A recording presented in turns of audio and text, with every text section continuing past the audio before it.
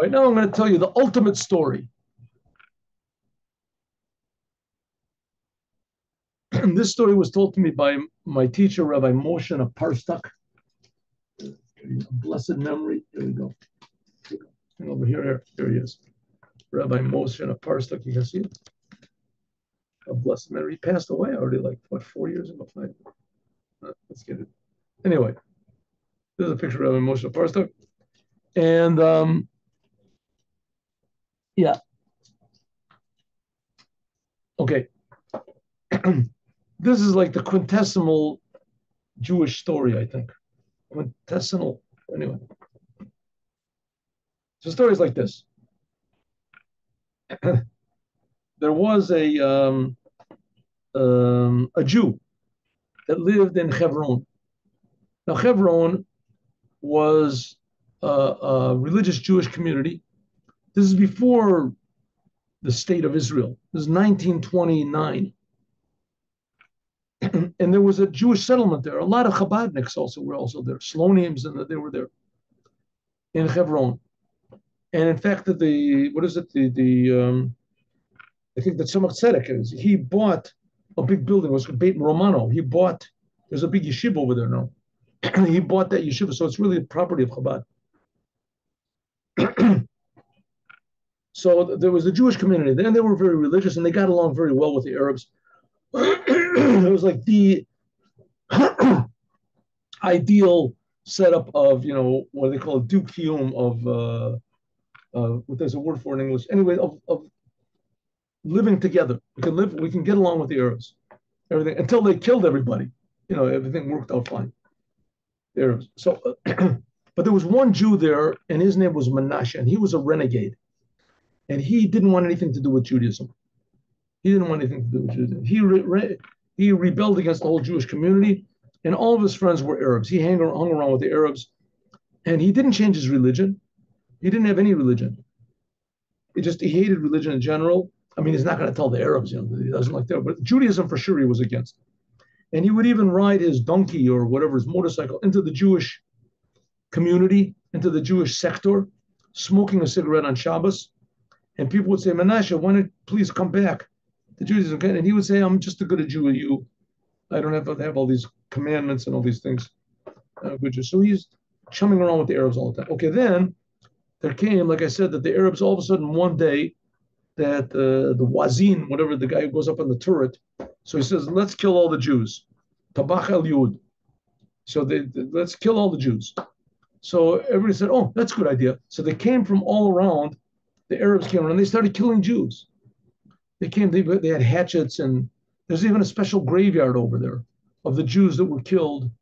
So, what did I do? 1 second. 1 minute. There we go. Okay, there's even a special graveyard over there for the Jews that were killed. There was like 70 of them, I don't know, of the Jews that were killed on the thing. And there were a lot of Jews that were maimed also, that their hands cut off, and they have a special museum over there. Anyway, so the Arabs, they killed all the Jews that were in the street. They were totally unsuspecting. And the British, of course, the soldiers, they just sort of stood back. And they killed Jews in the streets, and then they went into different buildings, and they killed Jews. And then they started going from house to house looking for Jews. And so they came into the house where Menashe was sitting with his friends, the Arab friends. And Menashe, he looked like an Arab. He looked like an Arab. And he, not totally, but he looked enough like an Arab to be an Arab. So they came in and they said, are there any Jews over here? So they said no. And he caught their eye for some reason. And they said, what about him? Are you sure he's an Arab? And all the Arabs said, yeah, he's one of us. And they said, okay, I'm sorry. And they left. So he stood up. And he ran outside after these murderers, and he said, no, I'm a Jew. I'm a Jew. And they killed him. And the people that he was sitting with, afterwards, they said, we don't know why he did that. Why did he do such a crazy thing? I mean, we were protecting him. They claimed that they weren't part of the murderers, whatever. Anyway, we were protecting him. It would have been okay. Now you think, here's Menashe sitting with the Arabs, and he was on the winning side. It paid off for him. It paid off. He was against Judaism. He rejected Judaism, and it worked for him. Right? All the Jews, they were getting killed, massacred, chopped up, stabbed, and he was sitting safely with his friends because he chose the right identity. He was not a Jew. He won. All of a sudden, he stands up and he runs out and he says, "I'm a Jew." Why? What happened? What? So the answer is that all the time he was priding himself that he's a Jew. It was very important to him, and he didn't realize how important it was that he was a Jew. So he would say, I don't have to keep Shabbos, I'm a Jew. I don't have to eat kosher, I'm a Jew. I don't have to act like a Jew or talk like a Jew to be a Jew. I don't have to do any of the commandments. I can do all the sins. I don't have to do all this Torah stuff in order to be a Jew. Leave me alone. I'm a Jew. But all of a sudden, when it came down to that my only merit that's keeping me alive is that I'm not a Jew, that's too much. Somehow it's too much. It doesn't make any sense. He could have just kept quiet, taken another drink or something like that, and just taken, and just be quiet. And then afterwards, he could have, realized, well, to be an Arab is a bunch of murderers. I'm not going to be like them. Do something logical, but it's not logical.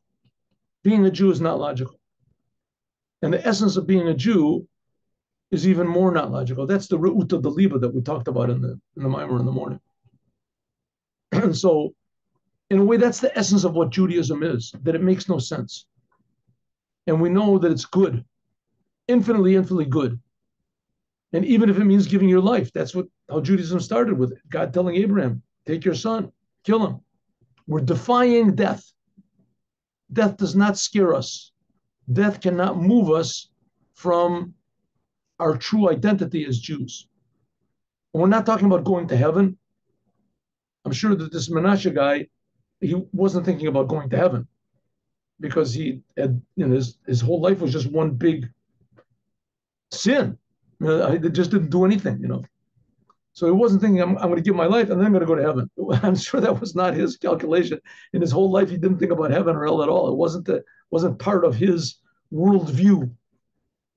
What was part of his worldview? He didn't know until they said, you're not a Jew. All of a sudden, that was his worldview. I'm a Jew. That's my essence. Have a good day with Mashiach now. We'll meet tomorrow at 8:15.